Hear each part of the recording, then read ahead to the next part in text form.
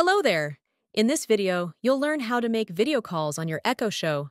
So you can't actually use Facetime on an Echo Show. Facetime is made by Apple and only works on Apple devices. But don't worry, Echo Show has its own video calling feature that's very similar.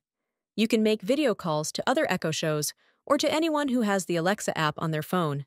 If you want to video chat with someone who has an Apple device, like an iPhone or iPad, just ask them to install the Alexa app and sign up with their name and phone number. To make sure you can call everyone, including people who don't have the Alexa app, let's set up your Echo Show to make phone calls. Open the Alexa app on your smartphone, tap on More, and then Settings. Tap on Communication, and then under Calling Accounts. Select your network and link it to Alexa. Now your Echo Show can act as a phone too.